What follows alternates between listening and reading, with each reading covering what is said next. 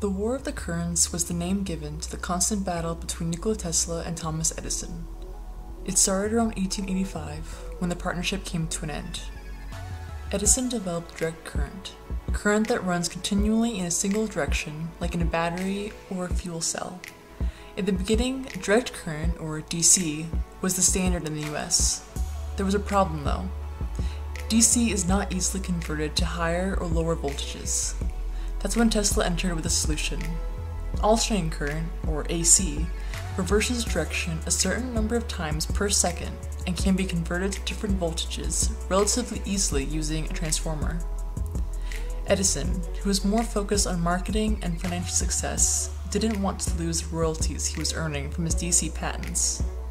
He began a campaign to discredit Tesla's alternating current. He spread misinformation, saying that AC was more dangerous, and going so far as to publicly electrocute stray animals, calves, horses, and even an elephant, just to prove his point. Tesla wasn't going to let this get in his way. Unlike Edison, he wasn't business-minded. He didn't need workers and assistants to do everything for him. He worked better alone, which was one of the reasons their partnership ended in the first place.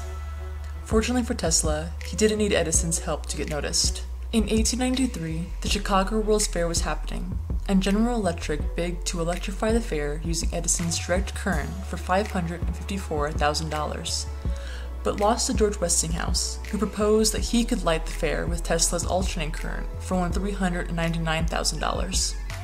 This was a huge year for Tesla. Not only did he get to light the Chicago's World's Fair, but later that year, after the Niagara Falls Power Company awarded Westinghouse, who had licensed Tesla's polyphase AC induction motor patent, the contract to generate power from Niagara Falls. Tesla then designed one of the first AC hydroelectric power plants in the United States at Niagara Falls. Many people doubted that the falls would be able to power all of Buffalo, New York, but Tesla knew it could power not only Buffalo, but all of the eastern United States. On November 16, 1896, Buffalo was lit up by the alternating currents from the falls.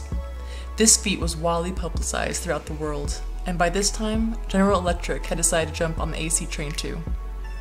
With Tesla's inventions being the backbone of modern power and communication systems, he still faded into anonymity later in the 20th century, and despite his many inventions and patents, he died an eccentric and destitute man in 1943.